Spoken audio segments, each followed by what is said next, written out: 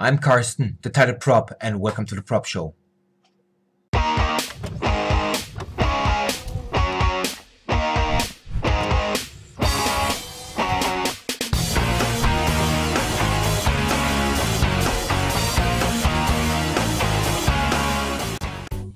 Hello my friends.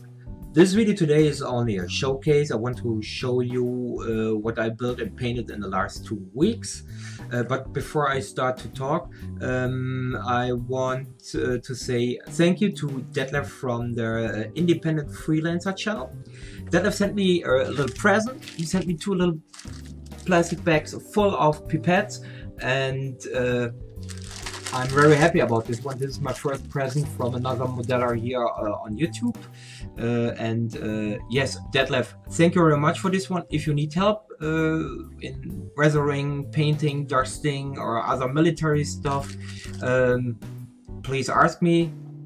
If you need my help, I'm always there for you. Thank you very much. Okay, I built and painted in the last 2 weeks a German World War II tank. It was a paper tank. A paper tank is a tank who was never on the battlefield. The German army had some plans for the future, for the years 1945, 1946, to build and to develop new tanks. Yeah, we know it was too late. And that's the reason why you call these kinds of tanks paper tanks, because they are only as a layout on a paper. I tried to build and paint this tank here. It's a German VK1602 Leopard. It's in scale 135 from the company HobbyBoss. It's a very nice kit. I changed the track links. I used the track links from Trumpeter. This one here. Workable track links, and yeah, was fun to build this one together. I tried to find a good color scheme, and not a normal color scheme or a special color scheme. Like, it's a special tank, it's a paper tank, and I was looking for a special paper tank color scheme. I found this one here. I tried to paint this one here. Was not so easy, but I think it looks nice. You can find these kind of color scheme in the Camouflage Profile Guide 1945 German colors here from Bing! AK Interactive. Yeah, I show you now some pictures, and I catch you in a few minutes.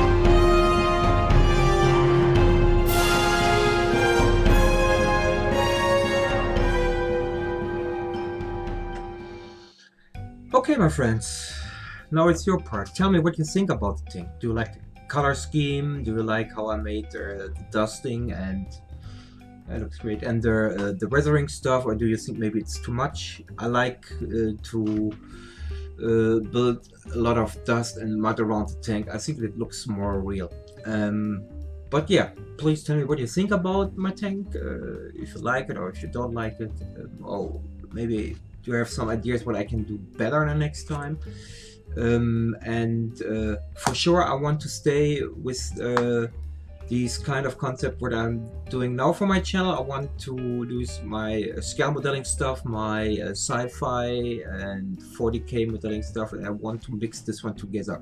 I don't want to do always the same, like scale modeling and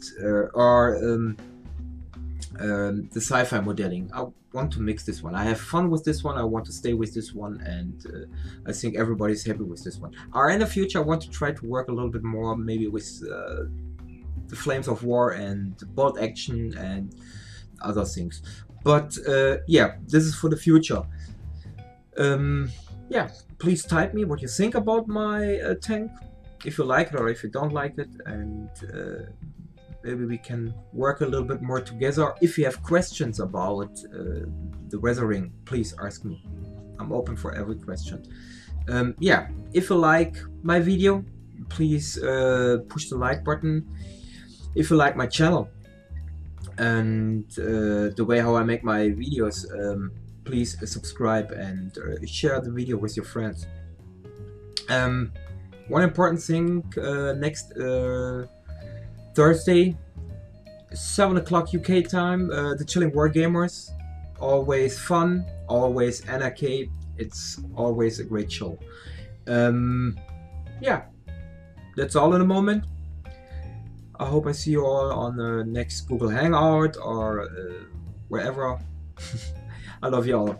Bye bye.